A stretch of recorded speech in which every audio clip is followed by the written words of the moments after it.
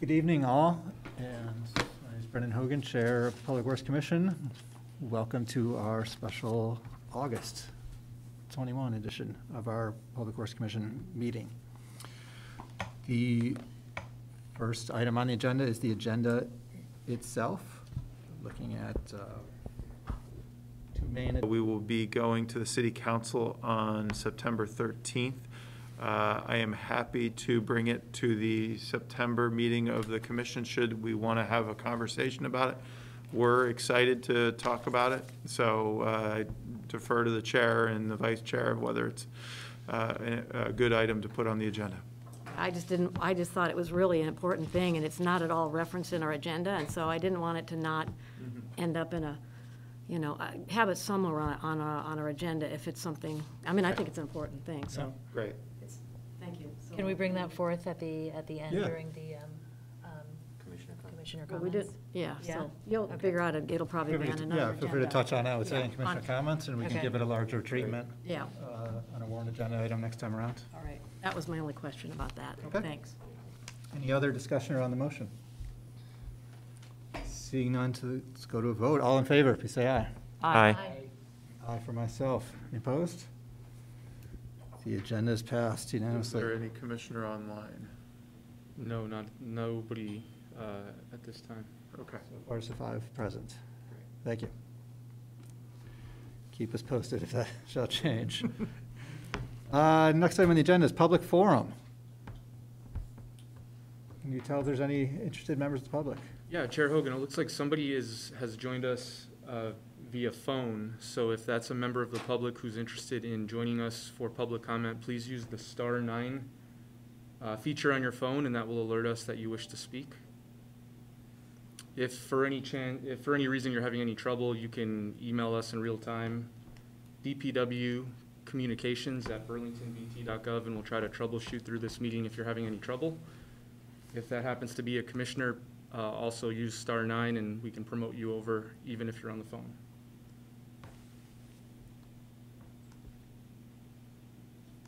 Okay, so at this time, nobody is going signed. twice. All right, moving forward. There is no consent agenda this evening, so we'll take it to item 4 on agenda, 100 Bank Street parking agreement. Welcome an introduction from staff, if you'd like to. Yes. So, well, thank you for holding a special meeting for this. So this is a parking agreement with 100 Bank Street, which is adjacent to the redevelopment project downtown. This parking agreement is for an existing building, and what it does is basically provides some security for that building over the next 5 years for their tenants for parking. So basically, this is the standard agreement that we have with all of our parkers. But what we've done is we've taken the termination clause out and replaced it with basically a management clause, if that's a way to say it. So what we've done is we said for the first 5 years, you have an allocation of 200 parking spaces. And after that first 5-year period, your allocation goes away. You get what you use. So the way parking works is we give an allocation, and then organizations can use up to that limit. So as we're managing the garage, there's this sort of fluff in there that's really tricky to manage. We have some parking agreements where they have 100 parkers, and 100 allocated, and they've only got 10 people parking. I mean, COVID has really screwed all of this up and made it much, much more difficult. So like in my perfect world, I'd love the allocation and usage to be the same. So that's what this agreement does at year 6. Is it says what you've got at the end of year 5, that's what you get at year 6. So it gives them the security for 5 years that they can say to their tenants, we have parking for you. And it gives us security after year 6, ongoing, that we get rid of that fluff. The fluff went away, they get what they're using from the previous year. Now, we've offered to them, we can increase it if we have a capacity, just like we have with everybody else. But the termination, what we're giving up is the termination clause. But ostensibly, everyone else's general, the general agreement is unlimited anyway. I mean, the termination clauses there, but they're indefinite. They go on and on and on. So that's the basic gist, is we see it from an operations perspective for the garages, it's win-win. They get some short-term security, we get long-term security. That's the crux of this multi-page document.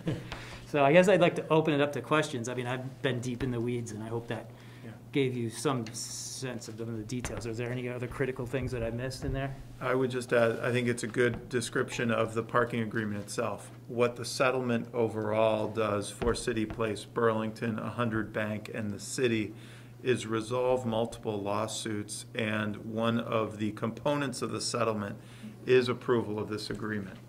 One of the things that 100 Bank would then give to the city is rights, property rights underneath their building to enable us to reconnect Pine Street to its historic alignment that was torn from the community 50 years ago through urban renewal, that now we largely recognize to be a mistake in dividing up our downtown.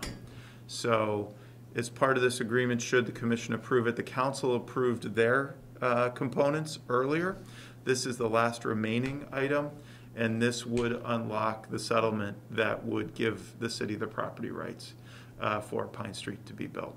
It is interesting to note, and I won't spend too much time, but the amended and restated development agreement with City Place has them, if their project doesn't get under construction in a timely fashion, they are still required to build Pine and St. Paul, the two new blocks, on their dime. If TIF cannot be used, it is their responsibility to construct the streets under a modified design. So this is an important step to secure the property rights from our perspective to re-knit our downtown together, which is why we asked for a special meeting to have this be acted in a timely fashion so that we can get beyond this period of uncertainty with the settlement agreement. Thanks. That's great context. I'm so focused narrowly on getting the garages moving and making sure that it's a good deal for the garages, and Chapin has that broader view of how it works into this whole big, complicated puzzle that is downtown. Right. Yeah, thank you both for that. With that, I'll check, Mr. Goulding, do we have any interested members of the public for public comment? No interested members of the public, but we do have Commissioner Bose on the line, and he's great. Prepared when it's Commissioner Communications to speak. Welcome, Commissioner Bose. Glad to have you. All right, with that said, we'll bring it to commissioner discussion around this. Let's see. Commissioner Bose, since we got you, do you have any, I'll hand you the floor, the virtual floor here.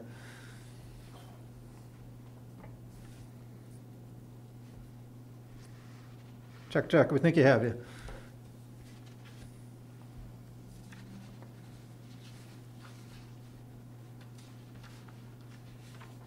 Keep looking at the screen, it's gonna pop up there. Little virtual hologram. Can we put a little Pablo emoji up there? Yeah. All right, so we'll pass for now. We'll circle back to Commissioner Bose. Commissioner Barr. Thank you. So one question that I had, and I understand after the 5-year agreement, what they use is what they get. What if they exceed the 200? What if they attempt to exceed or ask for more than 200? If we have them, maybe, or? Yeah, that's where management comes in, and that's the real power of the agreement, is that their allocation equals their usage. So it's not like they're just gonna come in and say, we need 50 more, and then maybe they'll use 20. Right. If they say, I need 10 more, they're paying for 10 more Right. for the whole year. Even if their 10 more is only for 6 months, they're committed for the whole year. Right, right. No proration. So it's, it's a heavily managed situation. And I read through all the documents, and it looks good. So that's really the only one that I have. Okay. Commissioner Butano. Yeah, thanks so much for preparing everything. Initially, I was a little hesitant to vote on this, since we are aiming for net zero, sort of citywide, and the fact that we have up to 200 people parking in the city every day. They have this 5-year license to park, basically.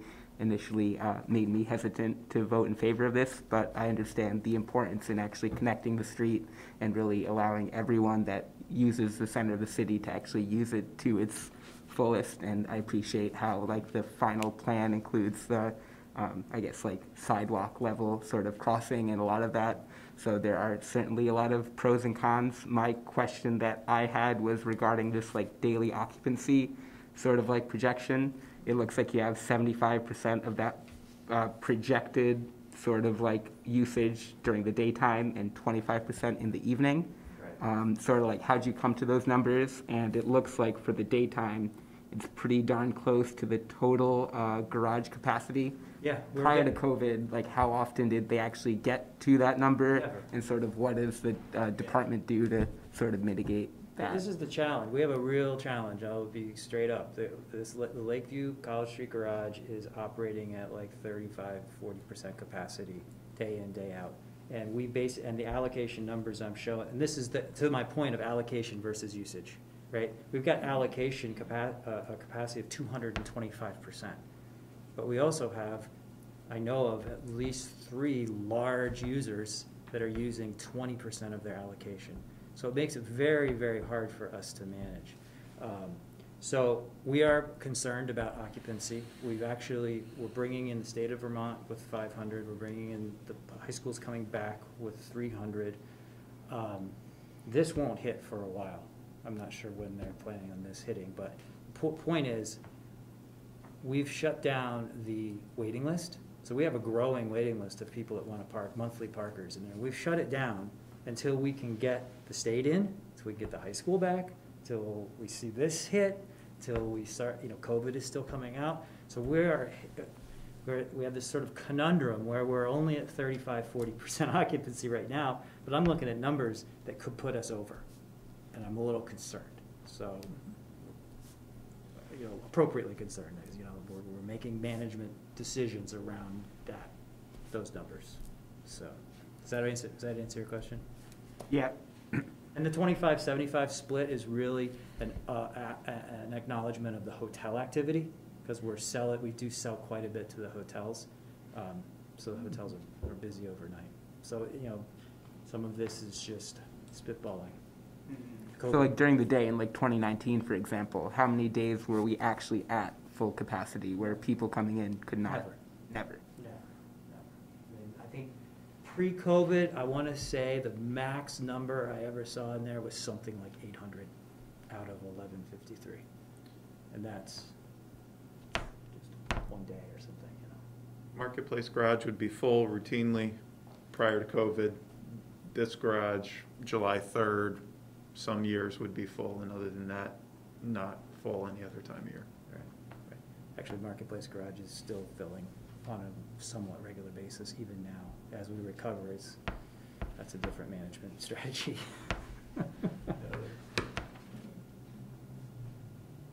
All right, I guess my last kind of question comes down to like the mitigation, right? Like, this is a really like long-term contract, and whereas all other parts of the city are looking to kind of minimize sort of the climate impact, right? Sort of what is like the Department of Public Works doing to sort of minimize it in light of this long-term commitment where a lot more people are going to be parking and, polluting the center of the city? Kind of more of like a broad kind of question I was just thinking about. Mm-hmm. I think that's well described in the next agenda item, where we can talk about, our initiatives going forward to support the net zero plan that the city has. And we've always looked, under our leadership, Jeff's and my leadership, we've looked at the traffic fund, which has some more flexibility than the parking fund, to be able to be entrepreneurial and use some of the extra funds when that fund is performing to fund things like the local match to St. Paul Street, the Great Streets Project. It funded Bike Share when Bike Share launched. So these types of efforts to better manage the parking and transportation system can potentially help reinvest in other initiatives. The challenge with the garages is that the charter is very prescriptive as to how the funds raised in the garages can be used, and it's really restricted on the garages and lots themselves. So it's more of if they perform well, it doesn't become a drag on other initiatives in the city. In some places, a garage can be a lost leader, and require general fund contribution. We're working to make the garages fully independent, standalone, so that all general fund money, all traffic money can go to other activities and not have to pay to keep in a garage going. Thank you. Commissioner Overby. I'd like to, I mean, I've had a chance to ask quite a few questions ahead of time, so I'd like to make sure that other people get a chance to ask their questions first. Sure. If that would be possible. Would you like to briefly summarize the questions that you've got answered? I could do that. I had asked, my concerns, I think, were generally about the fact that there's still unknowns about what parking is going to be put in, public parking available in the City Place development. And that it was a concern to me that we don't know that number, and it's still in litigation, and so that something of what was just brought up about having a lot of allocation of spots, but not necessarily, usage of them. And isn't it a bit of a, it seems like it might be setting a preferential treatment to this one particular property for 200 spots, when, and some of the other communications we had were about how many spots are actually, how many passes are actually being used. So my questions really related to that issue, the continuing litigation that's still underway. There's no decision. There's a dispute about the 567 parking spots that were destroyed when the mall was destroyed. There was litigation to make sure that public parking was returned, and in the current situation, it's either 422 or 426 parking spots will be put back for something like 437 apartments. So right now there is no plan for any additional public parking to replace those 560-some spots. So my concern was the number, the 200, making the commitment to provide for 5 years, 200 passes to one building, basically. And so those are the kind of questions that I had. And I know I got good information back from Director Padgett about how it's a good thing to have the ability to not be, like he just mentioned, having 100 allocated, but only 10 people from that commitment using passes, so there's no money except for 10. And it sort of feels a little bit like that's what might be happening here as well, that we're tying up not just the 100, we're talking 200 for 5 years. And right now, and I think one of the questions I'd ask is how many are currently of the ones that they had, or like 25 people from the 100 Bank Street are actually using parking passes. So where did that number 200 come from? And I do understand that the request was made for 200, and the answer was that it's just what people ask for is what, if it's available, people can get it. So it's like first come, first serve. But this is sort of a bigger deal for 5 years. It's not changeable. So those are the kind of questions, and those are the kind of answers that I got. And so I was actually wanting to ask, separately about the chart that's here on your allocations and expected usages. And I think you answered one of the questions, the monthly permits, that chart that's in our packet that says occupancy summary. But that was sort of originally was the questions that I'd gone back and forth, and I shared them with a couple people ahead of time, just so that, I was hoping to save some time. But the monthly permits, those are ones that you say people are paying every month, those 653 that are on the chart here? They're individual users. Yeah, individual. So right now, those are people that are paying for a monthly pass, and you have a waiting list for more people that want into that. So right now, we're putting on hold anybody that's an individual that would want, because we're in effect going to give an allocation for another 200 potentially, that we don't know if they're going to use. I think you've listed expected usage of 180 of the 200 for the Bank Street location. So, but right now they're using 25, but The building is using 25, but that's only two that I just happen to remember. Because we don't usually Yeah, interrogate no. people as to where their business is. If we have capacity, we give them the permit. But I know there's at least 2 or 3 other allocations that I haven't listed here that are actually in the bank. So this was an estimate to give us the playing field. I could dig into this way deeper, but just get told the basic story. But there are a number of other organizations in the building already that have allocations. You know, they're small, 5 or 10 or whatever. Most small companies are 5 or 10. These hundreds and 200s are the outliers. But the choice, the decision to shut down the waiting list had nothing to do with 100 Bank. It had everything to do with the state of Vermont coming in and the high school coming back. That's 800 out of the 1153, and that just spooked us. So we. I'm having a hard time understanding what you're saying. Sorry. So what the state coming in and the high school coming in, that's about 800 Parkers, and we know that the high school will be active. You know, I did an analysis of their behavior in the spring, and on any given day, there were about 100 permits being used. So about 100 out of the 300, and I think that's probably what I put in here. So I even bumped it, no, put it here. Yeah, so I bumped it to 150 in this analysis. But I gotta believe that now that everybody's sort of in the vibe of downtown high school, there's gonna be more use of their permits. I don't know what the behavior of the state is going to be, but I have to believe if the state of Vermont is paying for parking permits for their people, they need them, and they're going to be used. So I have to assume that we're gonna get that 800 in there, and that's what got me a little bit concerned about our occupancy and capacity. So that's why I shut it down. Shutting it down had nothing to do with 200 Bank, because I don't actually know when they're gonna pull the trigger and want to actually come in.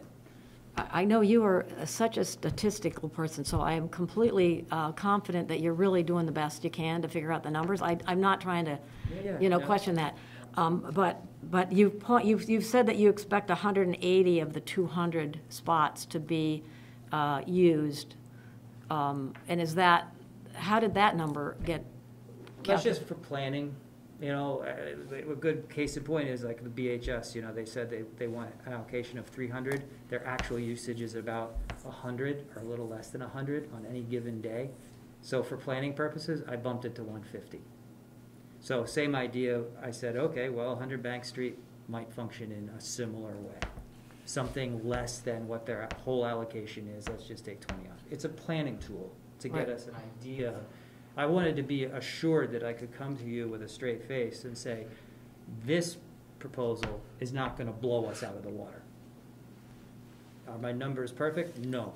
Is it the ballpark? Do I believe in the ballpark? Absolutely. All right, can I add some context, if you don't mind, about parking? Oh, yeah.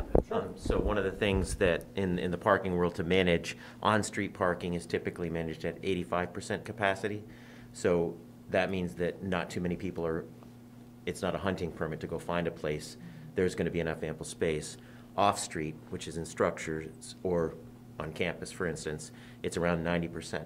It can be a little higher than that, but that's because it's more of a fixed area, and that's what he's managing. So I don't know if the numbers actually move out to be exactly 90% or something, but that's one of the tools, the metrics that we use in trying to make sure that we're at least meeting the demand of the people that need to park there with the resources that we have. So that's one of the things that when I looked at this, it just seemed to fit into place as I was looking at it. So just if that helps at all. Yeah, well, I know it's a moving target, but I was just really, my concern is that 200 is a high number, and I would be more than willing to do, some number that was actually based on some actual calculated, like how many were they using when there was a mall and they were actually operating at full capacity. But that doesn't sound like that was at all how it came about. So that's just a concern that I had. That's a concern and a question that why I've asked that question. Yeah. And the other, one of the things that you list here, estimated daily transient parking of allocation of 150 and then expected usage of 100 daily. So is that the ones that you're saying are just the people that would just find their way there and then shop on Church Street or go to a restaurant or something like that? That's what they're. Yeah. I call it in my transient's the sort of technical term that everybody uses. I like to call it retail parking. Call it what? Retail parking. Oh, retail parking. It's Oh, like the people that come and they're Right, paying right. for parking on a day-to-day basis. They're Well- not getting any discounts, they're not, they're not monthly, they're not weekly, they're just coming for the. So, right, if that lot is 1,153 spots, and we only have 100 retail people using it, and we have 100% of the marketplace garage constantly happening when normal circumstances, not COVID, that says a lot. And it also says it sounds like the priority is more to get the parking pass people using that lot rather than the retail shoppers. Am I getting that? And so that's why these numbers are really getting big for commitments on parking passes, and that's going to mean that transient parking, like the people that would have parked at the Burlington Town Center parking, that is those 500 spots that are gone, we're as a city, you're making a decision that parking lot is not really going to be for that function as much. It's because you're not leaving that many spots available for that. Am I understanding that correctly? To be able to make that garage financially, self-sustaining. Right, the conundrum of the Marketplace garage being full and the Lakeview College Street garage not being utilized has been a vexing challenge I've been working on for 2 years.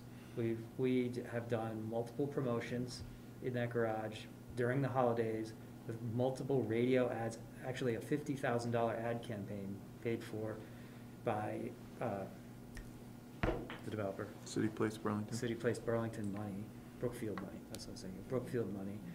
And it was an aggressive campaign with an aggressive discount, and we got almost no bump in occupancy at the Lakeview College Street garage. There's some block that we haven't found that's blocking people from getting down and parking in there as a retail customer. It's very challenging. But what I do know is that I've got a waiting list of, I think Leonard told me it's like 75 people on the waiting list now. People banging down the door to park by the month. So, come from the private sector, retail, entrepreneurial approach, I'm looking and saying, okay, the market is demanding these they're two garages and they function very differently.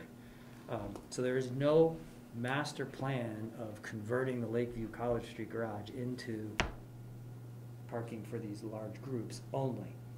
They're the customer that's showing up. Well, if the allocation was 125 for this property and 75 were available to the onesie-twosie monthly people, it's more work for the city and for you to deal with individual passes, but it's philosophically a different strategy. So that's where I'm not necessarily going to vote against this proposal, but I really feel like it's not supportive of retail parking, and we don't know what's going to happen there will be retail parking included in the City Place, and right now it looks like they're not planning to build anything, not even enough for one parking spot for each residence in that facility, or no retail parking. And I think we've talked about the wayfinding is a lot of the problem to get people back to that parking lot and out of there. So it may be, forget trying to make it retail parking. That may be absolutely the best decision. But I just feel like the number is a little high for the commitment of passes for that property. I get where you're coming from to do it, but I think you're shutting out those 75 people on the waiting list that just don't happen to be part of the Bank Street. Well, to be clear, the business. waiting list was not shut down because of this. It just happened to sort of all happen at the same Yeah. time. It shut down because of the choice we made to bring the state of Vermont and accommodate the high school, which had a serious need. So that's what really pushed it closed. And I am chomping at the bit to open it up. I will open it up as soon as I feel like I can sleep at night opening it up. But I got told Chapin a number of times, my problem is success in filling the garage is pretty close to being defined by failure, by overfilling it, right? So I have to be very careful. I want to fill it as much as I possibly can, but I don't want to overfill it. So and I'm only at 40% right now. So this is really vexing. I'm wrestling with being over capacity, but I'm only at 35, 40%. So this is a balancing act. you know, and it's very tricky. I get it. I think that's all the questions that I have, and All right, thank you. I'll look forward to hearing other people's questions. Sure. Try again, Commissioner Bose. Who do you have? Chair Hogan, so he appears to have dropped off. Okay. He let me know that his connection keeps dropping. He heard everything, and if it were allowed, he would like to submit a yes vote on the agreement, but I leave that to the rules of the commission, so. Unless a commissioner is able to participate fully and is engaged at the moment of the vote, there is no vote that they can contribute. Thank you for that. So he did want me to let everyone know that his tech troubles have been very spotty, so he's off right now. Okay. Yeah, thanks for the update. So, Commissioner Bose, Vice Chair O'Neill Vivanco. All right. So, just a couple of, I think, easy questions. How does the transient parking impact, like, the numbers for the garage? So, I'm driving along, Bank Street has 200 spots allocated, and they only have 100 employees show up. I can go into the car park, right, and still park? Yep. Okay, I just want to make sure that. And I think, you know, to your BHS numbers, you know, BHS mom, school was only like half the kids were in one day, half the kids were the next day. I think, and now that sports are moving on, I think you will see some stability with that. And I think the kids who used to drive are now walking, some who, you know, all the folks in the new North End are now having to drive. So it'll be interesting to see how that sugars out and balances in these kind of uncertain times. I also wanted to just mention to all the commissioners the State of the System report that my colleagues at the Transportation Research Center put out, and it's a data collection that they work with Jeff on, and the car parks in Burlington and on-street parking, and it shows really how there is plenty of parking in downtown Burlington. If you Google State of the System, it's on the City of Burlington site. I think it's really informative. It's kind of helped me realize kind of where the kind of crunches and pinches are. So I think it's a great resource. So this project will connect these streets again, regardless of what happens at City Place, right? Like, sorry. So the amended and restated development agreement between the city and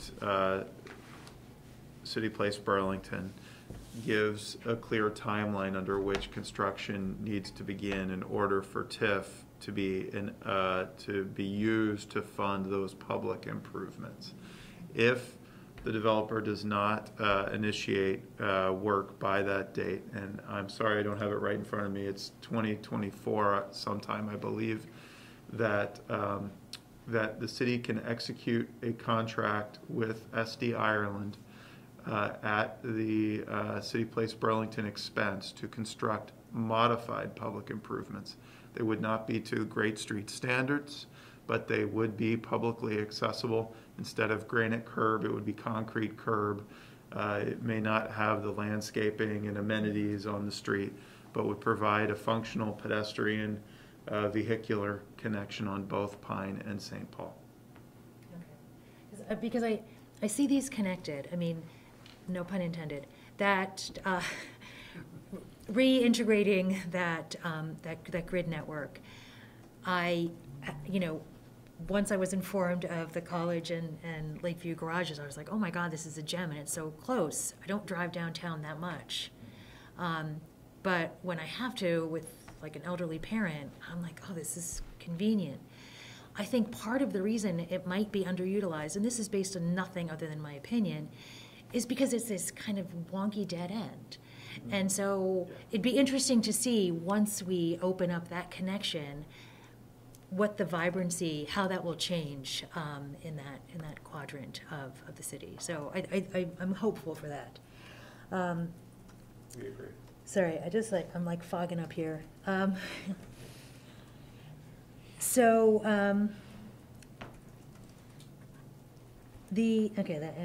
a question. And I guess related to what Commissioner Overby was asking about, like the parking spots from the public parking spots that were removed from removing the car park by Macy's, whatever that was called. How can this like estimated transient parking replace any of those? Is it replacing those? Do we have any data on it? Or is it just like we're in COVID and it's still hard to? I can't really, You can't look in your crystal ball, Jeff. I can, but that's the question. Okay, and I think, you know, that question is, like, my point is that we're in these really unusual times still. So trying to figure out these projections, I think you have to do the best you can based on whatever predictive measures are kind of in your industry standard, to come up with our best option. And then there was one more question.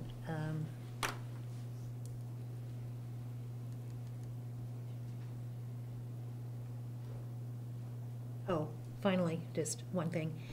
Is there, can we request, can the commission request, if it's agreeable, to just get if this is approved, to look at where the parking, where these numbers are in January? I mean, if these contracts move forward and it's a commitment of 5 years, you know, maybe we're stuck in that. But then to see if there are, you know, kind of any places to twink. And I don't know if January is a good month or spring or sometime in early 2020, so that we can get some data points to see, you know, how these numbers are working for the city, for the revenue, for the garage. And I think that's really another important point to highlight, is that this will provide some revenue, some much needed revenue for the downtown parking. That's So stuff that's I do separate. an annual report for the Lakeview College Street Garage as part of your delegation of the generic agreement anyway, and I can just include a slide about what's going on with 100 Bank. That's easy. That'd be great. Yeah. That's it with my more comments and questions. Thanks. One sort of Great. ancillary to your question about can people park even if it's not full or whatever, is this agreement is still, I think Jim mentioned it, is a hunting permit. It doesn't guarantee that they can park there. It guarantees them access to the garage. So it's still up to me, in good faith, to manage the garage so they can have somewhere to park. But to be clear, this is not a guarantee of parking. And nobody has a guarantee of parking. None of our agreements are that way. So. Okay, I think that's also a good point. I mean, and I think, you know, looking at the Hilton, BHS, State of Vermont, the downtown employees, as well as Bank Street, imagine if 100% of people showed up for work every single day. Like it's just doesn't happen. So I think some of these numbers kind of reflect that, you know, people travel, go on vacation, are sick, et cetera. Okay, thank you. That's right. You have programs that effect. Yeah. Try and stop people from. All right, thank you. Mr. Goode, did you have some?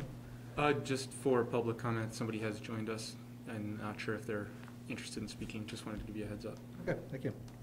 In terms of Commissioner Communications, it just leaves myself. I think I will simply say that in terms of this parking resource that is built and is being used in recent times, this is, to me, a nice opportunity, right, for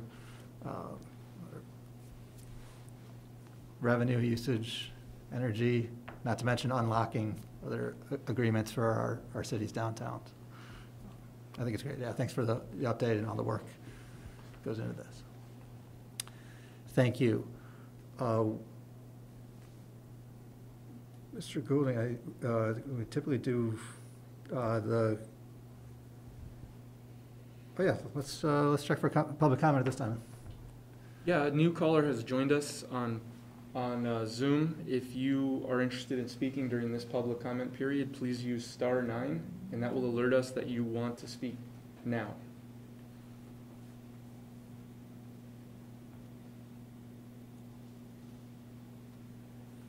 Given that there's one caller, do you want to err on the side of enabling and seeing if they have? Yeah. And that person, once we did that, has left us, so it looks like we are, we Scare are them off. alone. Scare them, Rob. With that, we'll close for public comment. Bring it back to the commission for action. We'd certainly entertain any. Can I make a motion to accept staff's recommendation? Please, thank you for that motion, Commissioner Barr. I second the motion. Second by Vice Chair O'Neill Vivanco. Thank you. Is there any discussion around that motion? Commissioner Overby. Is it possible to actually propose any changes in the number of the permits, the passes? Like, are we stuck with this? Was this negotiated in a way that is not possible for, just to say, pick a number that's like 125 passes?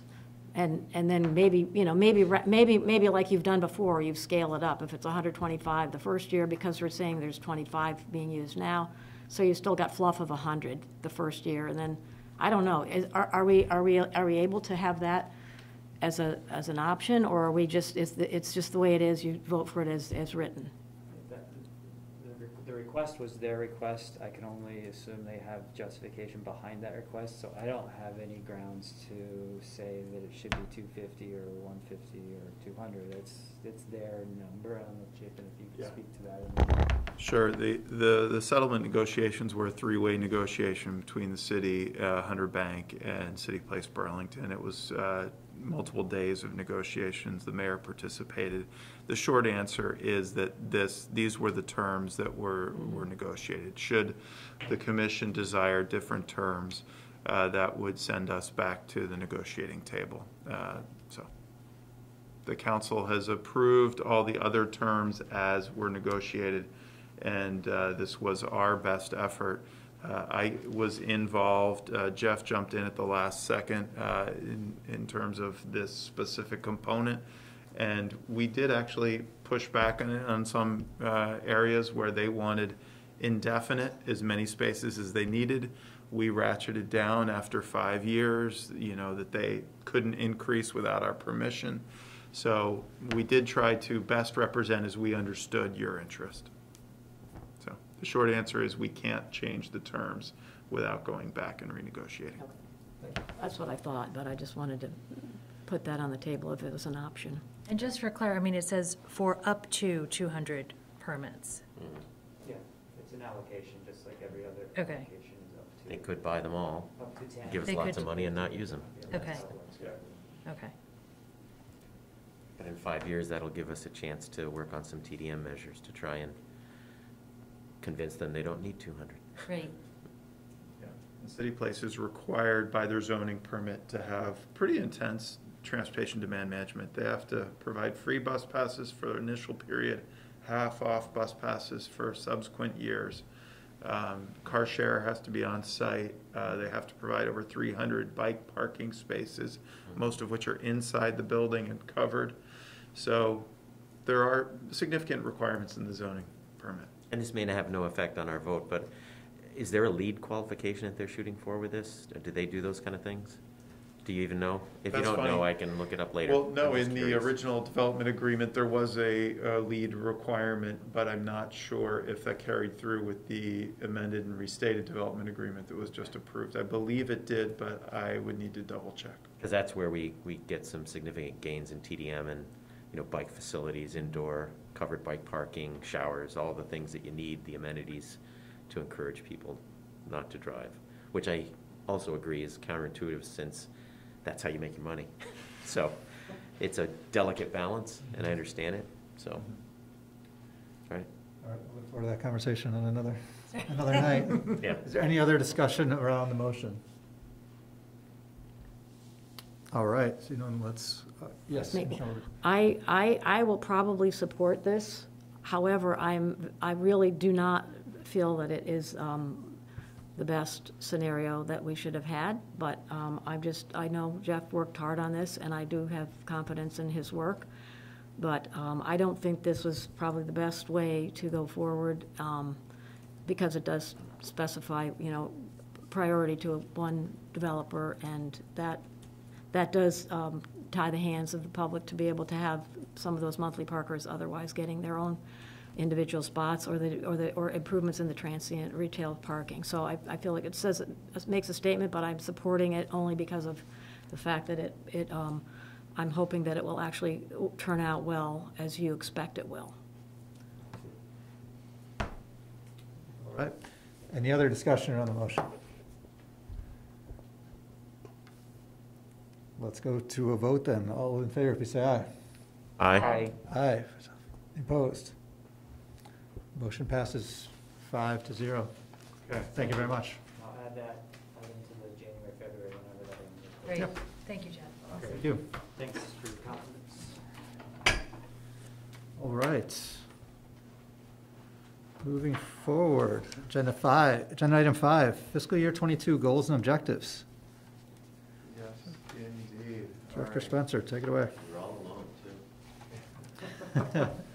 So in your packet that I am working on trying to share right now is, I think, there, let's see if I can get that to work now. In your packet is the proposed goals and objectives for FY22. It's been revised and updated since our last meeting to reflect some of your feedback and additional public review, and wanted to present it here for your review, and it's your choice whether or not you would like to officially kind of accept it or not. It can be used either way by you all in reviewing my performance and the Assistant Director City Engineer's performance annually every spring. So happy to answer any questions. And let me see if I can share this.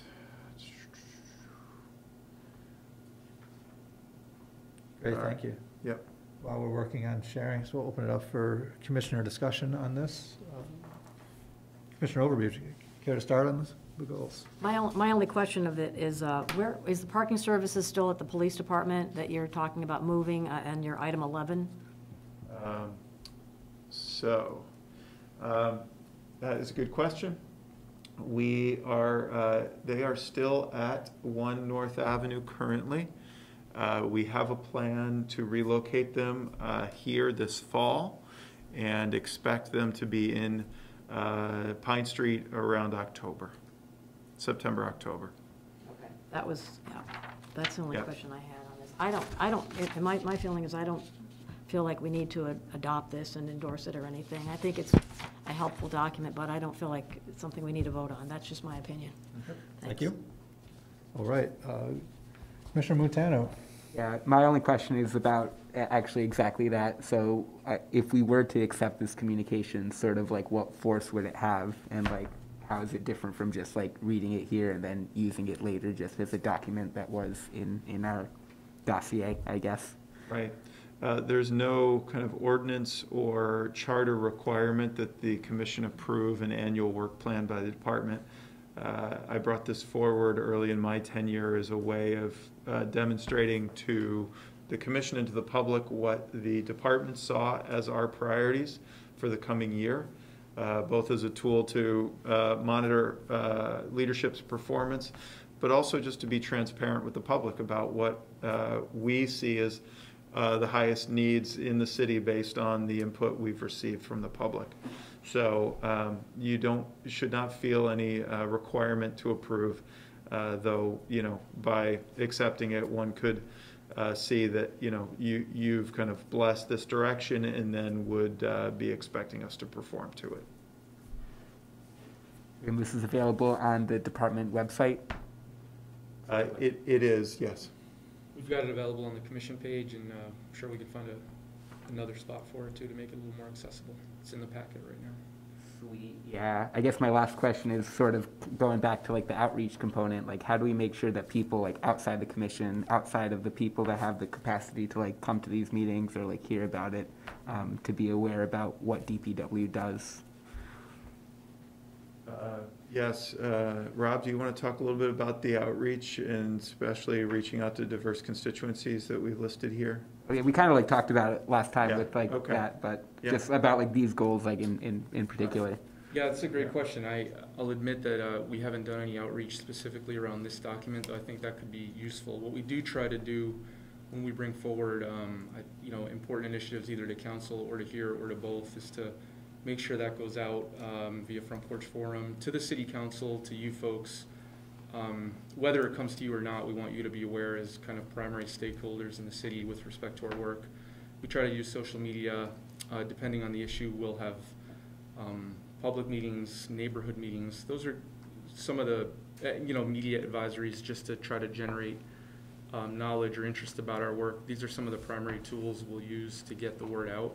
In terms of commission-specific meetings, there are some statutory obligations that we have, which includes posting the agenda in 3 physical locations, warning the meeting and having it posted on the city calendar and the DPW website right on the front page.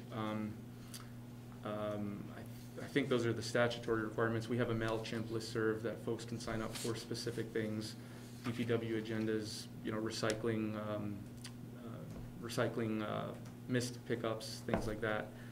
And so there's kind of a suite of things we're doing. I think one of the useful things we've heard over the years is sometimes there are gaps in knowledge about our work, and we've heard from the commission before what different ways to bridge that or different things we could be sharing with the community, and that's included things like the context around sidewalk and paving work, to be more explicit about how this is wrapped up into this larger initiative of sustainable infrastructure, things like that. So we're always receptive to any feedback you have, but we try to keep a pretty broad suite of tools to let the public know about what we're doing. And I know we talked about it last week, but to Director Spencer's point, we're also trying to bridge the gap on the equitable communication side, and I think I raised a lot of what we were trying to do last month.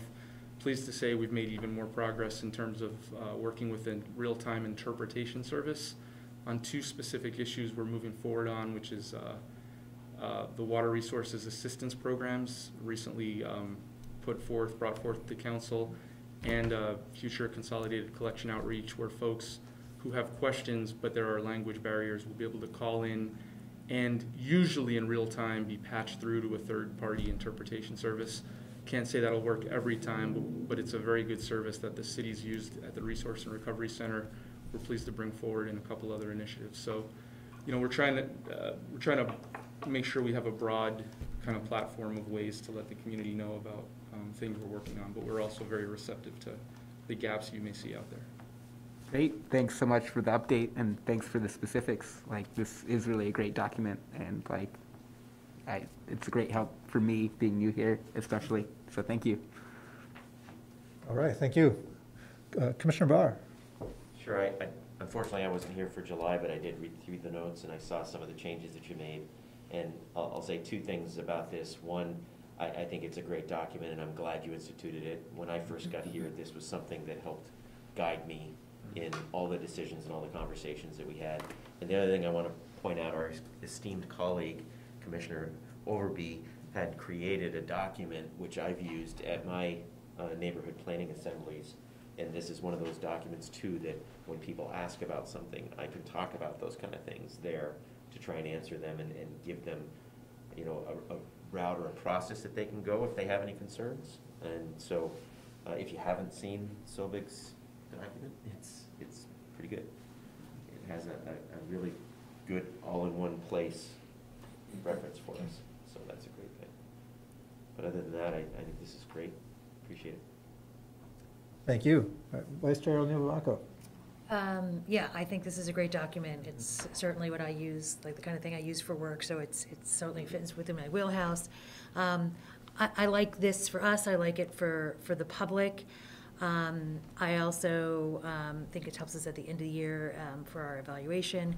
And the piece about communication, which we're all concerned about the infrastructure issues right in front of our house, right?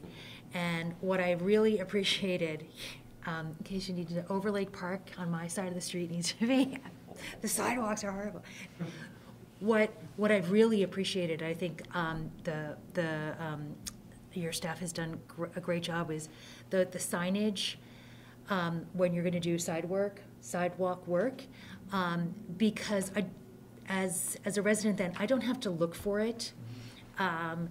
If I'm not a native English speaker, there are enough visuals on there that could give me a clue. There's the logo. So I think pieces like that make it accessible. And recognizing that our kind of Western, or just even say, Burlingtonian sense of outreach, has its own kind of construct and biases. And I really appreciate the efforts to go into some of the community meetings, because some of our neighbors don't have trust in public institutions. Some of them don't have the bandwidth to dive deep on this. And so at least starting by hitting some of those kind of critical infrastructure pieces, like the water resources that are available, and then looking at some of the other projects that are bigger, until we get to the point where a lot of this then just becomes second nature. So I do appreciate, over the years, seeing the incredible work on communications that the staff has done. So thank you. This is great. Thank you. Just checking for the phone, do we have Commissioner Bose for this one? We do have Commissioner Bose back on the line, and actually, sorry, he has dropped off since the last time I looked at the screen. So I think there are some tech troubles. Check that, okay. He reported that he had some trouble rejoining. Sorry that he missed the vote, and just wants an update on what happened, which I'll share with him. Bummer, sorry to hear that, but thanks for the thanks for the update. Is that just me then? All right. Yeah, thanks. A couple things. What's the latest on BTV stat and the department's calendar for briefing out something? Yes. We are, the city is queuing BTV stat back up again, and we are looking to have Public Works' first presentation in November, likely. So at that point, we could certainly come to you. We are not fully live yet with the asset management software. So this time we will be doing probably more manual compilation of our data, as we discussed last month. But hopeful in 2022, when we come to you, that you'll be able to see a lot more dynamic data that we can bring to you for your review. Great, thank you. Yeah, I understand that'll take some time to spin up. We're very looking forward to the outputs there. We are too. Speaking of being able to measure something, what's our, in terms of transportation options, say, what's our ability to measure mode share? It's in the paragraph of metrics. I mean, certainly that's it. Right. We'd like qualitatively to be speaking of those things, but do we have an ability to measure? We rely on other data sources, predominantly the American Community Survey, which is an annual census survey. It is not every resident, but it is a statistical sample. Commissioner O'Neill Vivanco is probably using that service, that data set as well for some of her work on campus, but that gives us at least a baseline to see trend data year over year. Management and BTV stat update got to my last question. Thanks. Yeah, no, appreciate you putting this out there for the city's benefit. Good.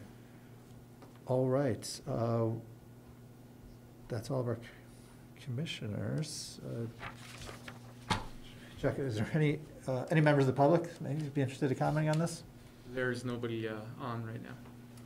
All right. It was warned on the agenda as an option of vote, but we are not required to take any action here. We could vote not to take action. That way we fit the warning and. Well, or we could. All right. Trying to work it in the confines. Isn't there no other comments? I would be happy to close this and move forward. All right. Yeah, thanks for the discussion here. Agenda item 6, approval of draft minutes from the July 20th meeting. Mr. Goulding, I appreciate you shared a draft, right? Were there any Right. We did it. revisions to that? We did get feedback, and let's see if This is on my end here. Can you, for some reason that your side is, I can just leave. yeah. We did receive input from now public member, prior Commissioner Archambault, that we had the wrong meeting date on our minutes for the next meeting date, so he submitted, I think, a timely, important revision to make sure we had the proper meeting date reflected on the July minutes, which is today, August 18th. It had been listed as September 15th, and that was the only change we had for July. Okay. Welcome a motion on the, I move to approve the draft minutes for the meeting from July 20th, 2021. thank you for that motion. Commissioner Montano? I second that motion. I can't, I wasn't here. Oh, that's right. Oh, this I'm looking at you, That's Jim. why I'm being silent. You're all looking at me like, why aren't you talking? All right, we have a motion. It's been seconded by Vice Chair O'Neill-Vavaco. Thank you. Is there any discussion around that motion? Was the meeting the 21st or the 20th? We have a discontinuity between the title on the minutes and the draft minutes being 7/20. What The was meeting the was the Wednesday? 21st, Was the 21st? Wednesday the 21st, yeah. Okay, so we're fine. The minutes are correct. It's just the I'll amend my agenda motion. that's not. I think we're clear. We're Thank you. clear. We're good. Any other discussion around that motion? All right.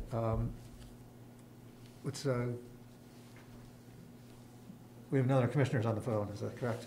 Correct, nobody is on. All right, so 5 of us present, 4 of us who are eligible to vote in the July minutes as having attended there. For those eligible commissioners, let's bring it to a vote then. All in favor of approving the minutes as moved? Aye. Aye. Aye. Aye for myself, thank you, and 1 abstained, thank you. July minutes have passed. Moving forward, we have request to revisit the June minutes. Mr. Golding, could you pull those up for our reference here? So we had a staff member who brought to our attention that someone from the RPC who was here during the June minutes had submitted some changes that unfortunately due to staff error did not make their way into your packet for that month for consideration. Most of them are, I think, fairly minor. One was recognized as more substantive, so we want to bring that one to your attention. And I can bring up this passage here that's highlighted.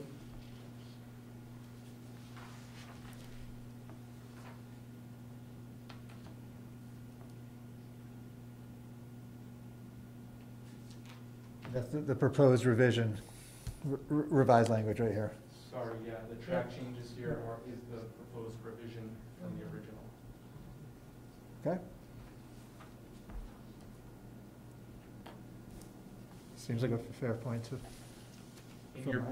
In your packet, there were a few other minor adjustments. If you wanted to factor that in, I'm not sure if that's necessary, but just wanted to bring that to your attention for the motion. Sure, thank you.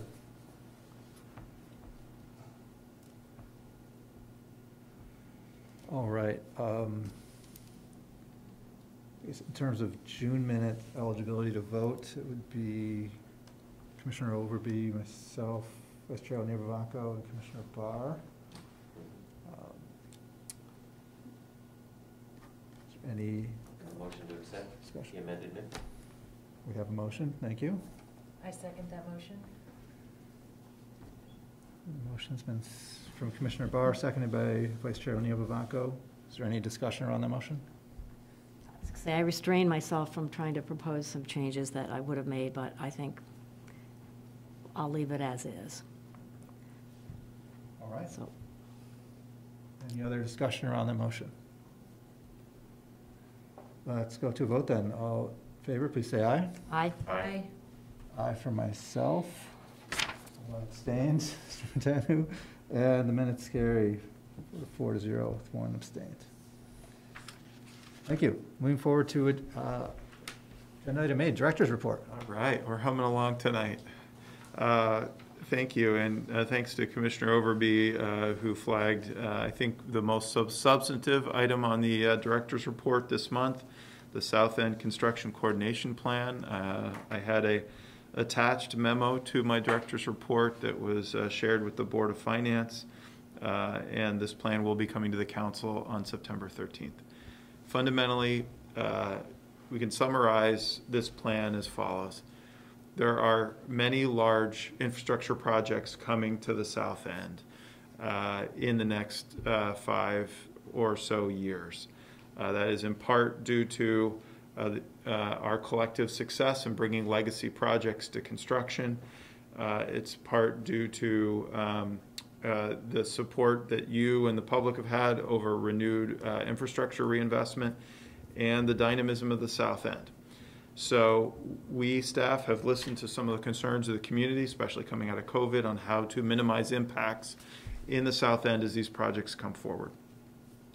As we looked at all the different projects, we laid out a spreadsheet that is in your packet that shows us, most notably, splitting the Champlain Parkway into 2 construction phases, or we call them construction contracts.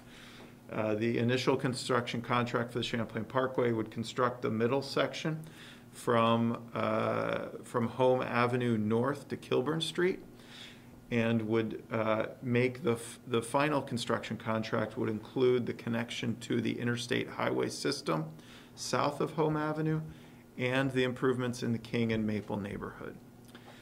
Fundamentally, this does a number of things. It brings the improvements, many improvements from the Parkway ahead more quickly, while also limiting the increase in traffic in the South End until the improvements in the South End are made to receive that traffic. As we've discussed prior, the Rail Yard Enterprise project, which is one of these projects, will divert a lot of traffic out of Upper Pine Street and is projected to reduce traffic over current levels, even with the Champlain Parkway and other projects constructed. So we think this is a really strong key to unlock in a proper fashion these investments in a way that minimize impact in the South End. We'll be going to Council next month to get input and to ask approval for the next Parkway contract amendment for our consultant team. And there is a viable path to bring a construction contract to the Council to review in 2022 for the initial construction contract for the Parkway, should the Council approve the general plan as laid out here in September. It's a chunky memo. It's a nuanced piece. I don't want to talk it to death, but I'm happy to answer any questions. Great, thank you for that. With that, and I guess as noted up front, we're open to having an agenda item to take a closer look at that, fully warn if we fit it in an upcoming meeting this fall. We appreciate the look at it, and it seems great at its surface there. So open up to Commissioner Communications at this time. Any comments, Commissioner Montano? No comments. Thank you.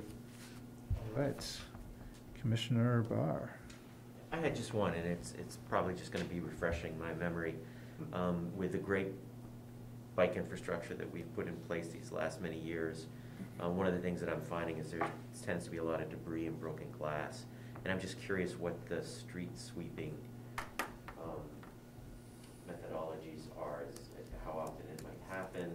Is it something that you have to get through a C-click fix and then you come and clean it up, or I'm just asking. I've had several flat tires myself, so I'm just wondering. Great.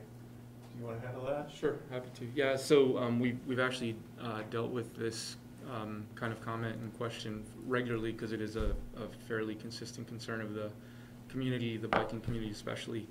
After talking to our street maintenance team a lot about this, one of the couple things they're focused on, they're sweeping almost sometimes 6 days a week, including on Sundays all across the city. I think every street gets swept, certainly at least once a year during Operation Clean Sweep. The major arteries are getting swept weekly. And then other kind of major streets are getting swept fairly regularly. They haven't landed on a consistent, predictable schedule. But one of the things they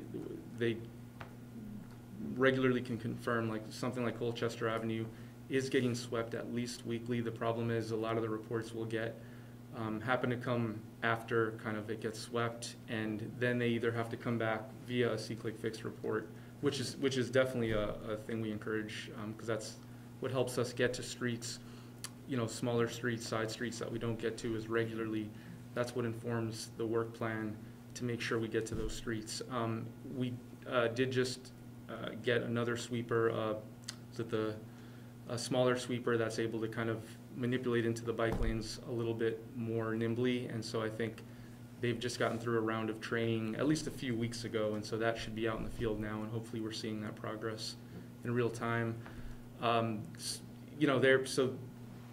We don't have a consistent schedule, and I think that's related to the fact that we have some folks out at times that need to be redeployed to sidewalk projects or redeployed to other kind of urgent issues that come up, but I think they're really trying to land in a more predictable place with regular sweeping, especially of arteries.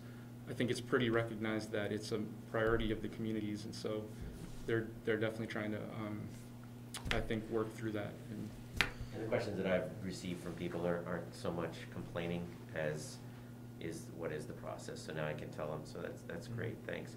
The other thing, again, having to do with bike lanes, and I want to say that it's the trash haulers, not so much as the city's recycle, but often the containers will be put into the bike lanes once they're emptied, and it becomes an obstacle course. And I don't know, if we ever move forward on the other project that we've been talking about several meetings, that might fix itself, but I don't know if there's something that we can talk to the trash haulers to try and do a little bit better job. It's the early morning commutes, I think, that are getting affected by this on those whatever days they pick up on whatever streets. So that was pretty much. I did have one other thing, and a lot of folks in the Old East End are asking this question because there was paint on the ground at the head of Chase Street where it meets Colchester Avenue with the intent of making it a right turn as opposed to a sweep turn. I'm just curious if there's a timeline for that. That's another question that I get. And I said, I believe that we are putting in the temporary quick build installations this year. We will confirm with you that will occur. Yes. So another, I think September is the next NPA, and I'm sure that's when a couple of people will probably ask me. So if you have an answer by then, great. If not, I'll tell them we're getting an answer. We can get you an answer by then. Thanks. That's it for me. Thank you. I had the same question last month. Excuse I you, wasn't missed here, it. so I was channeling somebody then. Yeah. Keep asking. Vice Chair Nevavanka. Kind of to the bike lane sweeping, is like a litter vacuum thing a possibility, or is it really street sweeping that is the better tool? And I just asked this because I just had a meeting with someone who has an electric, like, street vacuum that's 48 inches, and I was like, oh gosh, I think that would be great for bike lanes. But I don't know if they're different, the short of it is, are there different tools that are, I know we need to do like the big street sweep during Operation Clean Sweep because it's like muck and it's hard and frozen, but the maintenance pieces during kind of during summer weather, is there a better tool? And I don't know if there's a way to kind of look at maybe what other municipalities that have, robust bike lanes use to be able to say, okay, maybe this is a better tool to deploy. So that was, again, literally today I was on a call. The dangers, right? And then a bigger question is Public Works involved in the Burlington School District discussions with the high school location? They came out with 16 possible locations, some of which made my heart stop for some reasons. And in thinking about the location of some of these possible sites, and I get they're still possible, it's still a list, they're going to whittle it down. But, and I know how permitting goes, it would be really great if Public Works, and I know you're all overtapped, to be in on the discussions in thinking about how our public infrastructure fits in with any potential sites once that list gets shortened. Thank you, Commissioner O'Neill-Vivanco. That sings a melody that I am also singing, because just yesterday I sent an email to Superintendent Thomas Flanagan asking for us to be engaged in the site selection process. I think we want to be a help in identifying some large initial risks. A development consultant that they have may be able to identify some risk, but we may know better in terms of water lines and pressure, contaminated soils that may be in the area, or other issues around traffic and capacity that can help them understand, is there an order of magnitude issue that needs to be managed and addressed when you're comparing the different sites, so that you really do have the best information at your disposal. So we are eager to lend that expertise and have offered that. We're waiting to hear back, but I know they had to plan for their big meeting last night. So That's great. I think it's fantastic. Yeah, that and the Conservation Board. yeah. That's all. Thank you. I appreciate it. All right, thank you. Commissioner Overby. I had just a question about, since I did read your, the South End Construction Coordination Plan. I know we're going to talk about that at length, but I had gotten communications in the past about the whole timing of the Champlain Parkway project, and I had two questions. I know the plan that Pine Street Coalition, there's still, I guess, litigation happening in their, quote, right-way proposal, and I'm just wondering if the and maybe I could wait if you need to do that, but I'm just curious about the fact of roundabouts on Pine Street and those other things. Is the, you know, and I think it looks like the middle section, you know, the way that you've proposed it, the construction is the middle sections sort of get done and then the ends. And so the first question is about the design of those middle sections. Can they be done with roundabouts, or are these all signalized things, you know, at the point that you're at now? That's my first question about that. The quick answer is that they are designed as signals, which is the historic design, that basically it's just a phasing of the construction of the project, not a redesign of the project. And that said, the Agency of Transportation gave us in 2017 very clear written guidance that we have the flexibility in the future to make any changes on the project corridor that the community wants. Obviously, we need to work to see if there's federal and state participation depending on what the proposal is, but that they are giving us the flexibility to shift the infrastructure based on the future needs of the corridors. So while we'd install it as signalized intersections, depending on future uses and needs and opportunities in the South End, additional changes, adjustments could be made. But what I'm meaning is, if this proposed timing is done, can that be done in the first phase of it as roundabouts? Or you're saying it's done, we spend the money to do the signals?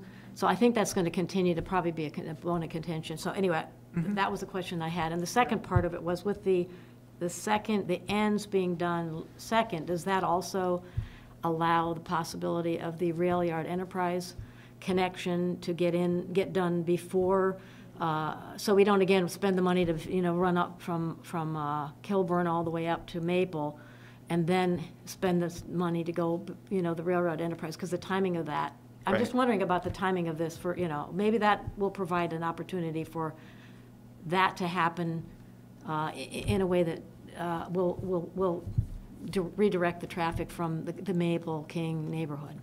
The plan is laid out in the packet, is that the improvements in the South End, all the various improvements from the roundabout at Shelburne Street to the Rail Yard Enterprise project, would happen before or concurrently with the last phase of the parkway, which would be the interstate connection and the King Mabel neighborhood. Projects can shift and change, but this is a historic presentation that never before have we looked at splitting the parkway into two projects and two phases, construction contracts, and trying to complete other South End projects before or concurrent with the final phase of the parkway. So this is a really a seemingly small change that actually is profound in its impact and unlocks a lot of opportunity. We are going on a roadshow with key stakeholders, meeting with the Vermont Racial Justice Team, with Local Motion, with businesses in the South End, past litigants on the project, to explain this and to get their feedback. And to date, people have been understanding that this is a very positive development. The scheduling, so. Yeah. I can see you've done a lot of thought in it, so I appreciate getting to read it, and I'm looking forward to actually having probably a better presentation of it when we have it on our agenda. Great. That's all I had. All right. And just checking the phones quick, so we have no other commissioners? All clear on the phones. All right. One thing on my end, I will note, I heard a concern from a resident about visibility at the intersection of Grant and North Union, about the planters and whether planters, if you're coming from Grant, are obstructing view upstream on Union. I didn't see anything active in See-Click Fix, and just forwarded it on to our customer service team to take a look at. Don't know the backstory there, but just for everyone's reference. It's actually good news because we have a project in the construction portal, at least I'll confirm that it's in there, to permanently adjust curb for the old North End Greenway, so that we can remove the bollards and the planters now that we've gotten feedback that the greenway is working and want to continue it. So we'll install the permanent curbs, which will lower any obstructions in that area. Oh, nice. And still meet the same Same goals. benefit. Yep. Very good. All right, nothing further on my side. With that, I will close out Commissioner Communications. Look to Motion to adjourn. agenda item 10. Let's see here. What are we? Sorry, did I jump? No, we're good. Item 10, adjournment and next meeting date, September 15th. Commissioner Barr? We have a motion to adjourn. Is there a second? I second that. Seconded. Motion and emotion. All right. I have a second. Vice Chair O'Neill Vivanco. Is there any discussion around that motion? All in favor, say aye. Aye. Aye. Any opposed? All right, we are adjourned, 7:56.